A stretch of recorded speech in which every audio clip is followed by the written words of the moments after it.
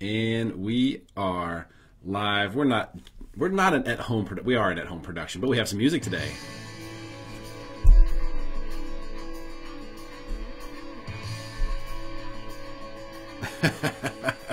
Thank you, Marie Iglesias, for your recommendation. Let's get some music going, guys. I have the link, by the way, to all of YouTube's non-licensed music. So if you want to play music on your videos, still monetize YouTube, not get shut down on Facebook, you need this link. Send me a direct message. I'll send it to you. As I realize I don't really have a way to fade this out, I'm going to do it old school. Oh yeah.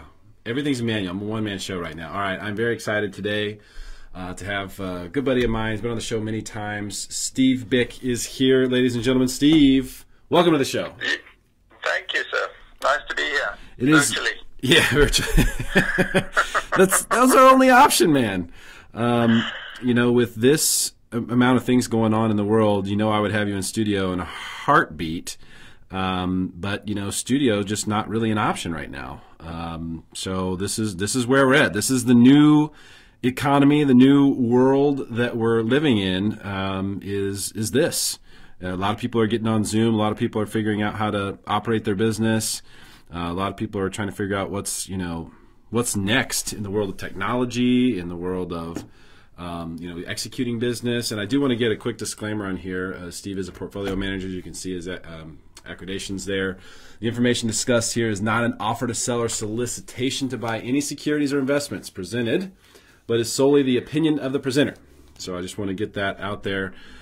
So Steve, first and foremost here, I know you are a well-traveled gentleman. And you're from South Africa. I know you own real estate in the UK, or at least you did at one point. Coronavirus. This is obviously the cause, or at least our reaction to it is the cause of a lot of the issues that are going on in the financial world right now. I'm pulling up on the screen the total cases right now: 927,968 in the world. Over 46,000 deaths so far. In your opinion, you know, have you seen stuff like this? Like, what are your thoughts on coronavirus, just based on what you know? Well, I mean, I've obviously got people all over the world that I talk to on this, and you've got the doctor and the medical staff side of it, which is a pandemic, as we know, and it's shut everything down across the world.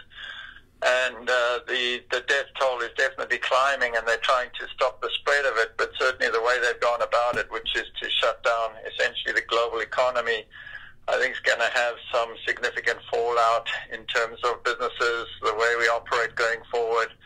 And I think there's going to be even a bigger effect and impact on business than the ultimate death toll and the impact on the lives of the people that are taken. So I don't know. It's hard to really understand whether this is justified or not. I know certainly they're saying if we're all back to work, that would spread like wildfire.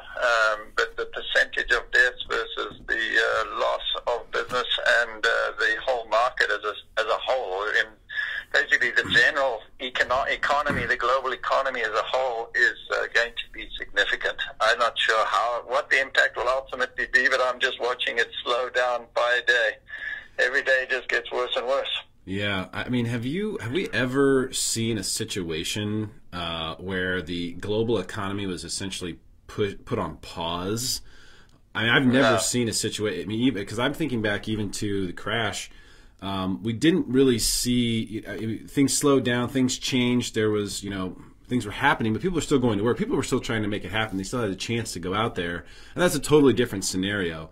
But I've personally never seen a situation like this, and I don't know how we could possibly predict what the fallout will be. I just know that we've got some pain coming. And in fact, yesterday, the president said that. He said, "You're going to see," and I know you don't like the president necessarily, Steve. I remember this. But I'm curious what your thoughts are on how he's handled it. But he said we're in for a very painful 2 to 3 weeks. And he also said they guesstimated yesterday that we're going to have a minimum of 100,000 deaths in the United States, up to 240,000 deaths in the United States. That's what their modeling is showing them. So that's kind of what they're looking at to make these decisions right now. Yeah, no, I know it's going to be serious. And then on the business front, I mean, I think a lot of people were expecting us to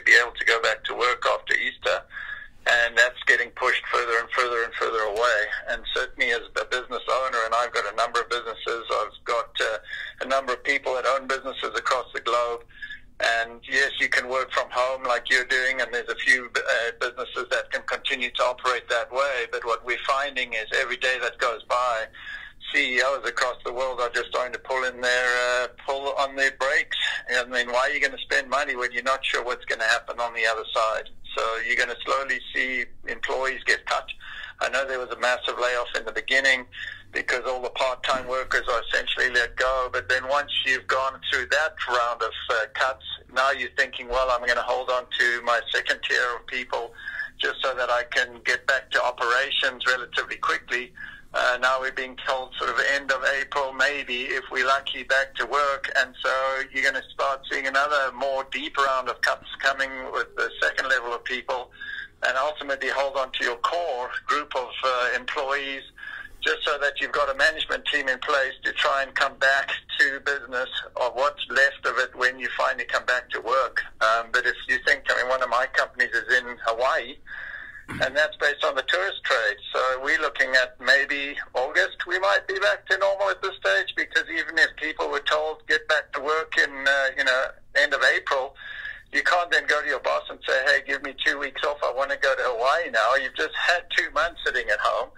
And most people will be in a state of panic, A, to hang on to their job, and B, just to try and earn some money again. So you're probably going to see at least 3 or 4 months of downturn over there in the tourist market. And, you've got your shipping problems, the cruise liners, you've got all of the planes, the airplanes, manufacturers, and the actual Delta Airlines and people like that are burning billions of dollars. So this whole thought of a bounce back, I've seen the president say, when we go back to work, it's going to be like a rocket ship, and it's not. Because as employers, we've, as I say, made the initial cuts. Now we're going deeper.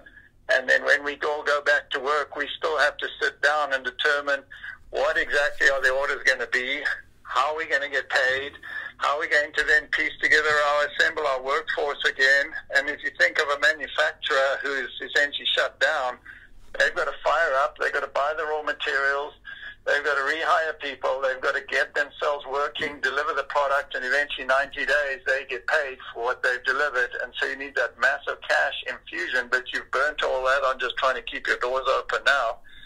So I think it's going to be far deeper, and a huge recession, if not depression, on our hands at the speed we're going. Now, I should make everyone aware that Steve is... would you call yourself a bear, Steve? Because I know I am. I wouldn't say I'm a bear. I'd hate to be bearish. But I have been bearish for a while. The first reason I was bearish was because the markets just got overheated and we went way too far. So when you saw the market roll over recently, and it came from, I think the S&P came from like 33, 3,400 down to about 2,400 where it is now. Everyone's licking their wounds a little bit, but to me that just brought us back to probably a level that was reasonable. And I don't really think the bear market started, because I think people took the market too far. So now you've got a situation where businesses have slowed down. You're not going to get that recovery that everyone's speaking of. And when Apple comes out, for example, and says, hey, by the way, our quarter isn't down 10%, our quarter's down 40%, I think then you're going to start wondering why it's a $1.1 trillion market cap. It probably should be $500-600 billion at most. So I think you've got 40-50% more on the downside easy. Yeah, so I don't know if you have price targets established for that yet, but I'm officially short the market, which I hate to do. I never really enjoy being short because I don't like making money when the market goes down if something feels wrong about it. But also I hate losing, and I hate losing especially when the market's going up. That makes me feel like a real idiot, but this is just one of those situations where it seems super obvious. What about the stimulus, Steve? Because you own, a lot of these businesses that you own are considered small businesses. Correct. Do you feel like there is anything in the stimulus that is to be optimistic about? Well, it's the Wild West out there, I swear. I used to run businesses and trade stocks. Now I fill in forms on the SBA website and try not to lose too much sleep over investments. But no, the SBA site, it's changing almost daily, but there is a ton of stimulus. The other day when I tried to fill in the forms, it was so swamped you couldn't even fill a form in. The next day I came back and it was down for maintenance. And And then the third day I came back, and it's a lot more slick now and easier to get in your stuff in there. But now there's a button that you can press when you're filling your form and saying, hey, just send me 10K quickly while I'm filling these forms in. So, I mean, it's pretty bizarre. That there's a more than sort of quite a high probability that most companies will get that 10 grand at a minimum. And that'll, of course, pay a couple of bills for some of us. Outside of that, they've just brought out this payroll package where you can apply for 2.5 times your average payroll for the last 12 months. I mean, that'll buy you some time as well, but that does come with some strings attached. But both of those are actually forgivable. So you could, if you're a business, get that money in the door, keep your doors open for a little bit longer and not have to pay it back at the end of the rainbow. So that is going to help, no doubt. But It still doesn't mean that you're going to, rush out and hire people and try and restart things when, in the manufacturing world, you've been told you're not a business that's allowed to remain open. So how can you even employ people even if you wanted to? Yeah, it's a bizarre situation. There's a lot of companies, sports companies and organizations and things like that who are trying to pay people even though it's not happening under the UFC, just paid their London fight card roster. They've paid the fighters even though they can't have the event.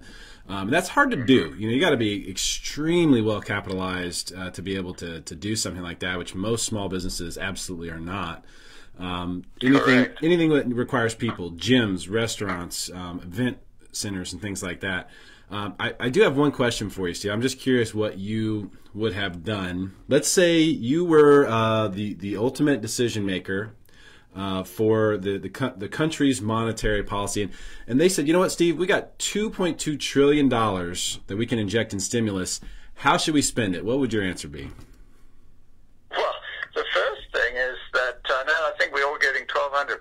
I mean, in California, that's a rounding issue, right? It doesn't even cover a quarter of a person's rent, probably. And it might be good for the people in Oklahoma, but certainly not on the coasts. So, that only added up to about, what was it, 200 or 300 billion or something like that. I mean, if they'd actually increased that 10x to 15 grand a person, then we'd be getting somewhere, I think. But it seems to me that most of the money's being spent on large businesses and recapitalizing the banks. And I know the banks are going to be hurting because this fallout's going to basically take everybody down. People aren't going to pay their mortgages. They aren't going to pay their rent. It's just going to have this complete contagion effect if we don't get back to work soon.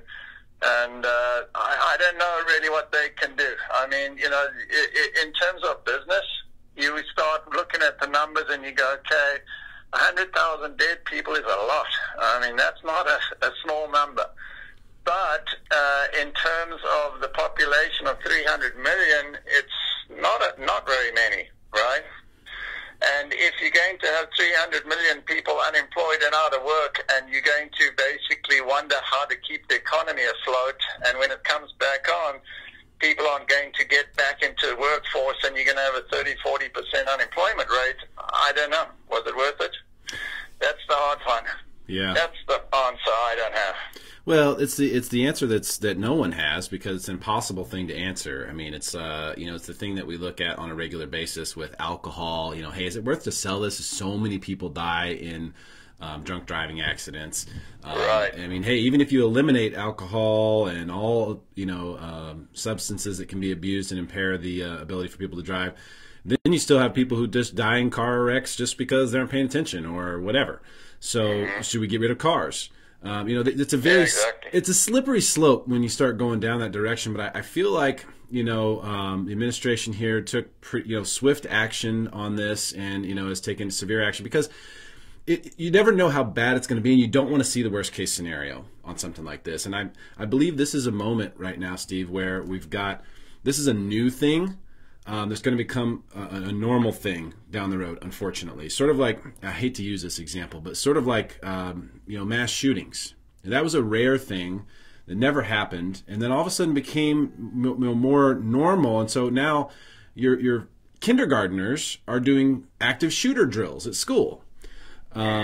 And I think we're going to have more. Businesses are going to have to be more prepared for this. Like, imagine if there was a restaurant right now that was completely sanitary. In other words, had their own HVAC for each table, and they were all set up, and you could go in and things may have to change on that front, because I believe this is a moment where things are going to kind of change forever. And I wanted to ask you that question before we look at the stock market, Steve, because in my opinion, it wasn't enough. And if you're talking about $2.2 trillion, I mean, you could pay off every single student loan, every single credit card in America with that much money. Right. And I think that would have been a better use and required a lot less thoughts to just pay everybody's credit cards off and leave them in a situation where they can use their credit cards to survive for a little while, pay off their student loans. They don't have those payments anymore. That saves you money every single month, as opposed to a one-time payment. So well, the problem, remember, is with that is it's like a tax, right? So there's no equitable tax. So I mean, if they did that, the students and people like me who've got a lot of businesses and got a ton of credit card debt would be saying, woohoo, way to go. But I mean, what about the lower income people who don't even have access to credit cards and there's no chance of going to school, right? They're still really stuck and hurting. So that's where it gets a little bit difficult. Well, I think there's already everyone gets something. But there's already programs, available for people in that situation, to get food and to get, things and to get government assistance. So anyway, I don't want to argue that with you, but before we talk to the stock market, so I made you aware of a couple things. Number one, I'm short the market right now, which is not something I'm necessarily proud of, but worked out pretty well today. I have a feeling that. Do you have a price target for the Dow or the S&P, Steve? Well, I won't get back into the S&P until it gets down to right about 1,000. You think 1,000? I'll start looking around then. You think it's going to get to 1,000? Well, just think back to 08, 09, right? We were at 667 on the S&P. We didn't have this type of contagion. We had a financial issue. We didn't have 30-40% of people out of work and all businesses shut down and no one able to make any products or ship anything. I think so. If you take that as just an example, I think we got to 10 or 12% unemployment and you had S&P at 667 and here we are 2,500 or 2,400. Why wouldn't we get down to at least 1,000? Well, you also had a lot of things, though. Remember, Steve, back then, that's before certain rules were put in place, like uptick rule and different things like that to protect the market from going down, and Wall Street was just stepping on the thing. We had a new president who was somewhat new to politics. I remember that was Obama's. He came in January of 2009, and we hit the low in March of 2009. I actually thought it was really smart of him to go on national TV and say, I think people should buy stocks. If it's this low, you should buy. And he did. He said that shortly around the bottom area. Maybe it was April of 2009 when he said that. But he didn't really know what was going on. He was still trying to figure out what being president meant. So for guys to be coming to him and say, hey, we got financial issues, this is a really big problem, it's really impossible for him to know the scope. We hadn't seen anything like that in such a long time. So I think we were caught off guard a lot more. By that one, I feel like this administration, has been in for a couple, 3 years, 2.5 years at this point. And they're a little bit more financially savvy. We're kind of ahead of this thing. So I think I'm a little more optimistic than you are, even though we're mostly bearish. Yeah, well, I don't know. I think you got a lot of confidence in A, the administration, and B, the chiefs of the feds. I've never really had much confidence in them because it seems like the only thing they do is throw more debt at the problem. And I don't see debt really ever fixing anything. As I've been saying for a while, you're going to have to pay the piper back eventually, and so far that hasn't had to happen. But, they've certainly given the stock market every stimulus known to man. They've thrown this $2 trillion into the market in some way, shape, or form. And they've lowered interest rates. I mean, I was looking across my deck the other day. There are only two treasuries that are yielding more than 1% is the 20-year and the 30-year treasury. Everything else is sub-1. And I've been saying for years we're going to 0 and below. And I think the 10-year note's at 0.5% now. So,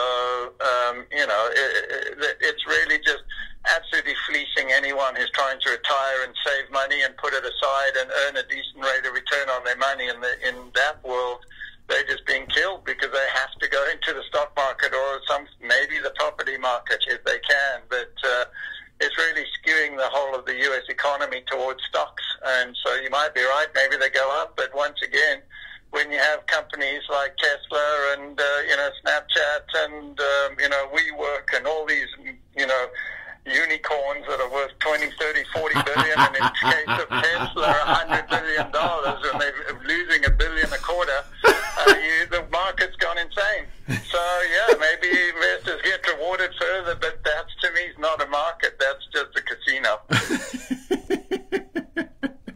I love the dose of reality that Steve brings to. I mean, you think back to 2000, right? Remember, WorldCom and all those internet stocks that went to zero, and they had billion-dollar market caps, and people going $1 billion. Now you've got $100 billion market caps, and they're losing just the same amount of money with no sight of ever making anything, and yet people keep buying more and higher, and up and up and up we go, and it's all just being piled on by zero interest rates. Yeah, it's really just a tinderbox waiting to be lit. That's why, in all reality, I mean, I've traded stocks since 1984, and I've got less than 1% of my portfolio in the market. I've just given up. It's just a mug's game as far as I'm concerned nowadays, because you can't buy anything of value and get rewarded. You have to buy momentum and wait for it to get pulverized. Yeah. Well, there's several strategies you and I have discussed over the years on the show, and one of them is, I believe the guy's name is Nassim Taleb. Is that right? Yeah. Who has the every market crashes theory, and that's definitely working out right now for him, I'm sure. But when you talk about inflation, so hear me on that, because the Fed has said basically, we will use as much ammunition as needed. We can print money. Did you all know that? Yeah. So they basically said, hey, we'll do whatever it takes. We'll liquidate everybody. I mean, at that point, why not just give everyone $1 million cash? But, where are we going to see inflation? Because I feel like it's going to be hard to see inflation really take place in prices of goods other than things that are like food. Like produce. No, I agree. I mean, you're going to have inflation in that, and you're going to have inflation in the medical side of things. That seems to be going up like crazy. But sure. Outside of that, with oil at $20 a barrel, there's no inflation coming from that side of the equation. I mean, that's going to deflate. But there's inflation's not an issue, and yes, they can print money, and they have been. But is that money being used wisely? And at some point, you've got to, pay this money back. I mean, that's do you though? No one ever talks about. Do you? Well, clearly not. I mean, when you printed 24 trillion, I mean, seriously, you think about it, and what people don't understand is, I think we're 24, 25 trillion in debt right now. In 2008-9, when the initial contagion happened in the financial world, I think the U.S. was 2 or 3 trillion in debt. Yeah. Now we're 24 trillion in debt. Yeah. And it's the big beneficiaries of that are business owners, people who've invested in stocks, property owners. So basically, if you've got an asset of some kind and it goes up in value, that's essentially where the money's gone. It hasn't really benefited the low income. The middle market's been squeezed out of the world. I mean, capitalism in the U.S. is at one of its lowest levels ever because the playing field's been skewed towards big business with all the laws and rules and regs. So, I mean, your middle market is just sinking down into the lower end. It's not going up. There's no stair stepping. So you got the biggest divide between the haves and the have-nots, and it's going to at some point cause some kind of a social problem in this country or across the globe. But you think so? Once again, we can keep kicking the can down the road. Well, I think that's the question: is when can you no longer kick the can down the road? That's what I'm asking you. Where's the breaking point? Because if the Fed can just print money and print money and print money and fix these problems, and it may seem like a Band-Aid on a bullet wound, but if it stops the bleeding, people are going to be for it. It does for a while, but I don't know. I really, that's the trillion-dollar question, right? Because unfortunately, everyone's doing it now. So the way you juice your economy is you print money, you debase your currency, the dollar becomes cheap, you export like crazy, you bring the jobs home because it's better to make money to make the stuff here than pay expensive import prices because of all the difference in exchange rates. So that's what you're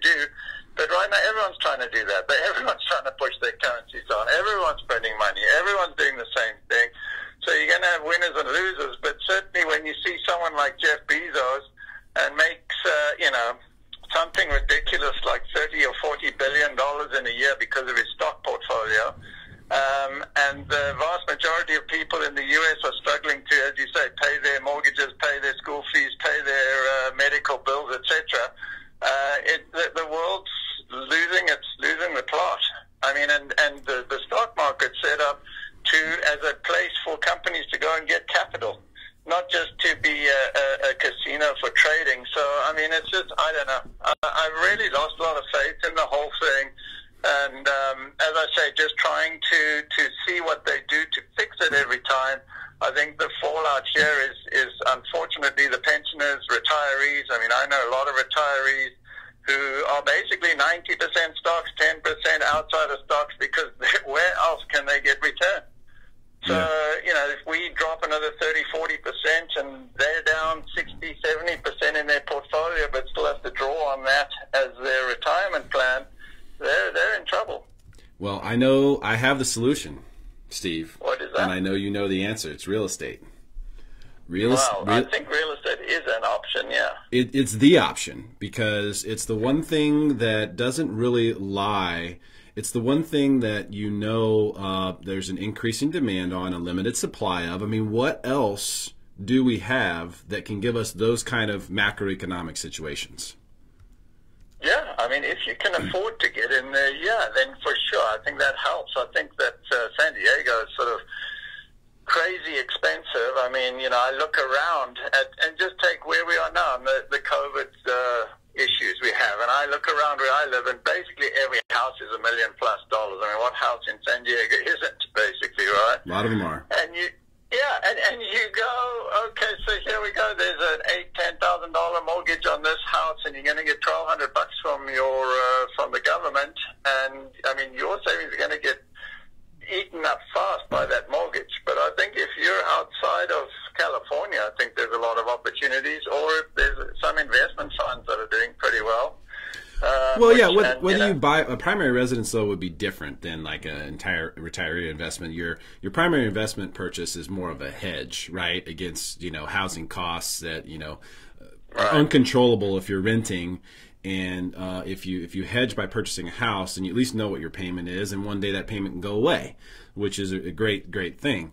And I think that's the key that we need to get people to look at. Now, you're talking about retirees who are looking for return, who are trying to, you know, get cash flow from their money so that they can live off of that and not, you know, burn the nest egg, if you will.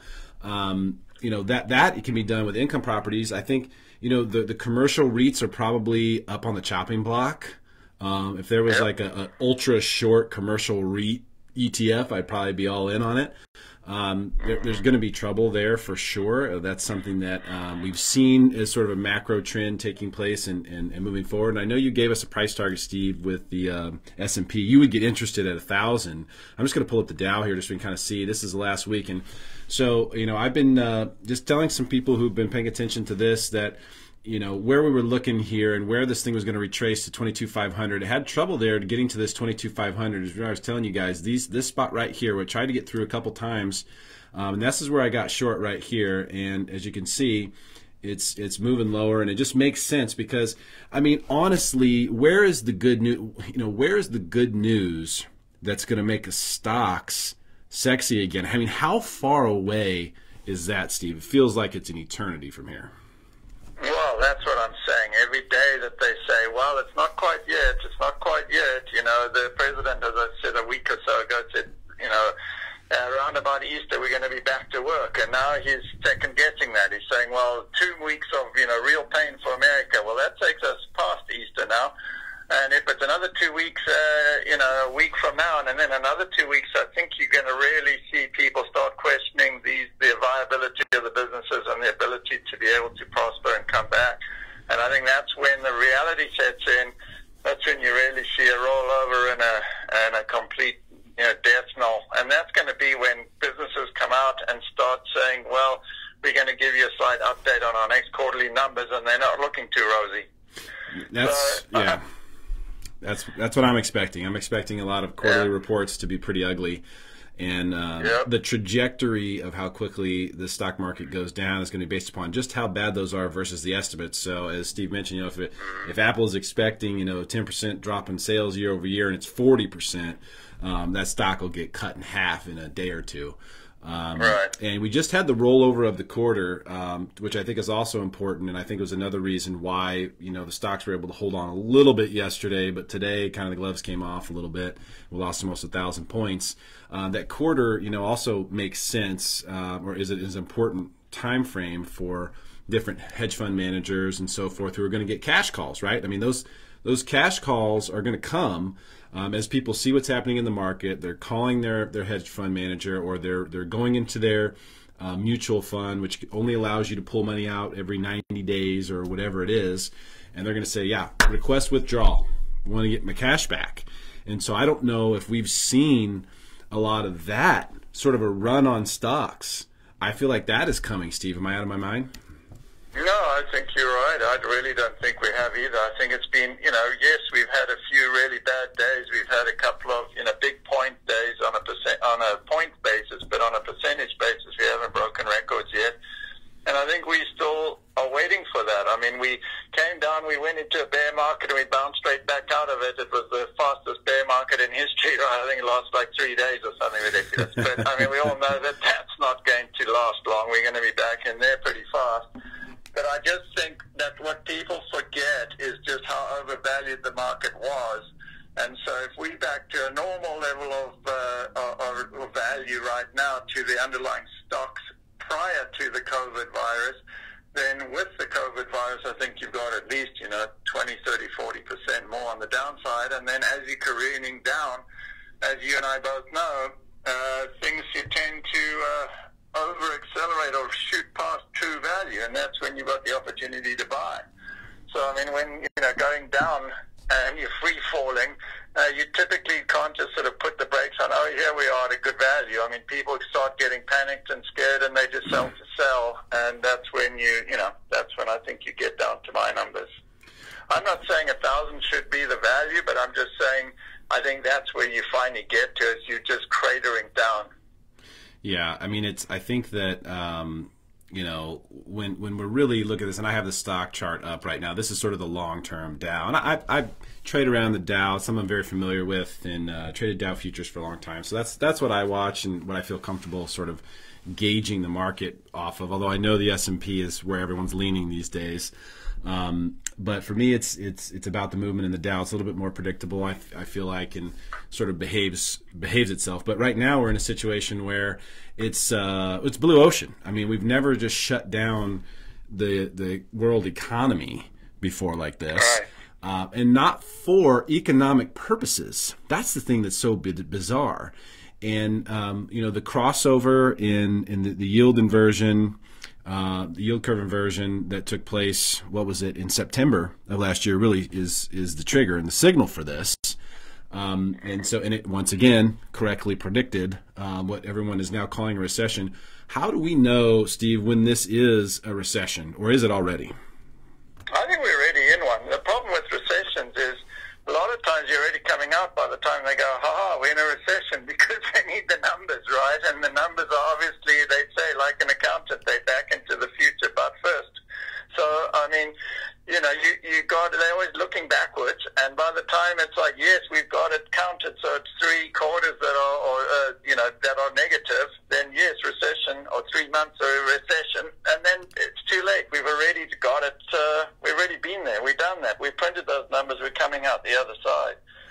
So, that's where the stock market oftentimes is already recovering, even though they're saying, yes, we're in recession, and then people are wondering, well, how come the stock market's on its way back up? Because it's forward-looking, and you should say, well, yeah, but that's the worst, that's behind us, and better times are ahead. Yeah, it's hard to know, exactly where that's going to be, but I just feel like the bad news, unfortunately for stocks, there's still a lot of bad news. 3 out of the last 5 recessions, Steve, tell me what you think about this. 3 out of the last 5 recessions, of course, the last one was led by real estate, so we saw real estate take a big hit in the last recession that we experienced. But including that one, 3 out of the last 5, we've seen real estate values go higher. I think this is one of those particular situations where we could see real estate go higher. And I know you mentioned earlier you think San Diego is expensive, but my question is compared to what? Because depending upon where you're looking, I mean, if you're looking in Nebraska, yeah, 100%. it's going to look super expensive. But people come here from the Bay Area. People come here from certain areas of Canada, New York, even just LA, or even Orange County.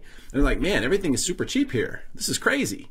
So I think... Yeah, no, I agree with that. I'm just thinking that it's expensive in comparison to your average wage you can earn in San Diego. That's the number I'm looking at. Okay.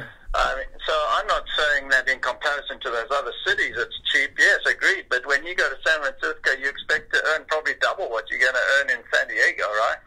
That's a good question. I'm not sure what the average wages are there versus here, but just in general for the real estate itself, and I think there's a ton of economic opportunity in San Diego that is not being taken advantage of right now. We have some good things going in biotech, and I think biotech is going to continue to be a very big growing industry. And in fact, that's one of the, if you want to say it, a silver lining to this coronavirus situation is there's going to be a surge in biotech. Mostly, I think, on the preventative side, Steve. Biotech has been a big sort of, reactionary thing up until now. And I think you're going to see more proactive solutions coming. Like, imagine if you walk into a restaurant and they give you a certain kind of swab that you put over your mouth and your hands, and that supposedly kills all these different potential viruses or something like that. There's going to be some innovation, I think. So I think we've got biotech. Biotech's going to be very good. We have technology here. I think we're going to steal, especially if this is a recession and it does hit hard, some of those very expensive areas like San Francisco, like Los Angeles, like Orange County. Those people are going to say, you know what, I've done well the last decade. This has been great. We've got money in the bank, honey. You know what, why don't we slide down to San Diego and get a beach pad and just chill, and I'll find a job down there, no problem. I'll start my own business, heck. So I think you're going to see a little bit of a migration down into San Diego, as well as it turns out to be a place that's a discount from some of those more expensive, higher flying metropolitan areas that are nearby, or at least, let's say, on the same latitude that we are. So I think real estate has a really good chance in this recession to actually do very well. Am I crazy, Steve? No, I mean, the other thing you haven't mentioned, which is obviously a massive driver of real estate, is the interest rates. So most people are buying real estate, they're buying the payment stream, right? Yep. So if you've got interest rates, which, as I mentioned earlier, the 10 years around 0.5%, and I've got a lot of people contacting me when they could get a mortgage at around about 4%, going, oh, look at me, and now they're going, geez, I'm going to refinance at 2.85, and I'm saying to them, just stick around, you're probably going to get 1.25 soon, Then, I mean, seriously, it's... So, if you've got a 1.25 interest rate, I mean, I've been looking at real estate in Portugal, of all things, and interest rates there on mortgages are 1%. Really? Yeah. And in places like Denmark and places like that, they've actually got a few spots where it's been negative interest rates on your mortgage. So essentially, almost you're just sort of getting the house given to you. What? I mean, this is what's going on around the world, and we don't think we've lost our marbles, right? But anyway, wow. So if you think you can get a 1% interest rate on a property, so essentially your whole mortgage is going to be just, every payment's just principal, then yeah, certainly it gives the real estate a boost. What it does do, and the thing that I think you're going to see just evaporates pretty soon, will be that whole idea of mortgage relief on your taxes from the interest rates, because where's the interest rate benefit when your interest is only 1.5%? Even if you got $1 million mortgage, right? You only got $15,000 in interest maximum. So that when you think back in the good old days of interest rates at 6-7%, it made a huge big difference to get that mortgage relief. But if everyone's refinancing down, I think you'll probably see that get scrapped. But I don't think that has an impact anymore. People are more looking at the payment, not the tax impact. Yeah, no, you're 100% correct. They are, and maybe they're right, maybe they're wrong for doing that. But rates are really good, and I normally do mention that when I do these videos. I show the mortgage rate chart. I don't know if you saw this or not, Steve, but just to give you an idea, I know you're not a huge fan of the Fed. Well, let's put it this way: you've noted some of the Fed's mistakes in the past, and their sort of ongoing willingness to just throw money at problems that no one has to pay back. So here's what they did to try to lower mortgage rates or keep mortgage rates low. They spent $250 billion buying mortgage bonds. Yep. And the unintended consequence, which we felt the last 10 days or so in the mortgage industry, is that, mortgage companies, when they receive a lock, when someone locks their rate, they hedge that by shorting the bond, right? And so they actually blew the prices up so much that there were margin calls on the hedge, and they blew out a whole bunch of mortgage companies, blew out through their stops, blew out margin call on all of their hedges. Funny. So they were all completely naked. Pretty amusing. I thought you might find that funny. Not funny, but it's one of those things where, it's like, damn it. It's like, hey, Fed, we're thirsty. Cool, here's a fire hose. Yeah, but I mean, you think about unintended consequences, and you've just mentioned one. I mean, another unintended consequence, there's two that I can mention briefly. But the first one is, if you think, a lot of us have life insurance, and a lot of the life insurance is pinned to the stock exchange, and you can set it so that you don't lose money on the downside, but you only capture a portion of it on the upside. And that's a great way to hedge your bets and stay in the market and earn a slight premium on it. And I know the insurance companies, they make money on the spread, and they're also getting the premiums against the insurance policy and that. But the majority of the returns in the insurance world is based on bonds and the interest received on the bond market, and you've taken that market to zero, essentially. So I think you could see some big implosions coming in the insurance world, or else premiums going up, because they're going to have to price that in somehow. So that's one thing that could have an unintended consequence of this whole low interest rate environment. And then the other thing that you've seen, and I don't know if you're aware of this, but in Japan, I mean, they've been trying to stimulate their economy for 30, 40 years, and they're really still not getting anywhere. But they've done the same methodology as the Fed here, which is just keep tossing money and tossing money and tossing money. And then obviously Japan is a lot smaller economy than the U.S. But after years, as their balance sheet grew bigger and bigger and bigger, and there was really no more bonds and people weren't interested in their bonds, they are did like the Fed is just eking into now. They started in the commercial real estate market, and then they started in commercial bonds, and then they ran out of stuff to go there, and then they started buying stocks in the stock market, and now the Bank of Japan is essentially about 60% of the whole of the Japanese market. Wow. So you talk about Big Brother. and that's starting to happen here. I mean, when I read that they're now buying commercial loans and commercial debt, and they're starting to do, as you mentioned, in the real estate world, they're starting to step in. I mean, Big Brother's here now, and the more they're throwing trillions and trillions of dollars into this market, they have to start buying something. And there's not enough of their own garbage out there, so they're going to start buying the private stuff. Wow. And so, is that really a free market economy anymore? Yeah, that's the big question for me, is just, when can you no longer kick the can?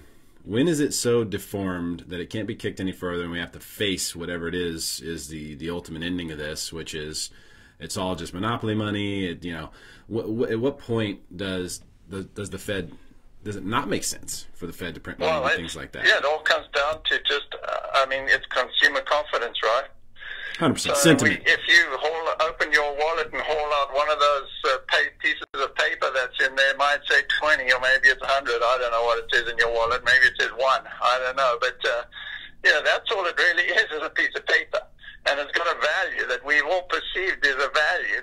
And that's because we still believe that value, or $20 or whatever it is, actually has that value. But at some point, when everyone loses faith in the Fed, then the whole value of it goes to zero. And then, you've got problems. But until that happens, until you have a loss of confidence from the consumers and the world in the leaders and the whole, system, then you can keep trucking. And to your point, you can just keep printing like they're doing. Yeah. Who cares? If you think about a budget deficit, I mean, the U.S. last year in the boom time printed a $1.4 trillion deficit, and we've already printed $2 trillion this month, right? On top of the 1.4, we're probably going to run a $4 trillion deficit this year at least. Wow. I wonder what everyone's going to say when that shows up. Yeah, that's just such a massive amount. It's crazy. And I appreciate you taking the time to do this today, Steve, so much. And I have one more question for you. Yes, sir. Oil. Okay. I bought oil this week, Am I an idiot?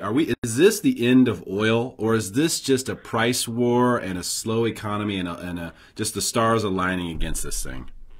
Yeah, I would think you probably done a reasonable job. I mean, could it go to $10, $12 a barrel? I remember that. Not that old, so it couldn't be that long ago. But, you know, it did get down there a while ago, and everyone predicted the end of oil. And then, of course, as we know, it went from that to 140. So I don't think it's the end of oil. I certainly think that there's a lot of industries that are beneficial from this low oil price, you know, and people that are obviously like miners and things like that.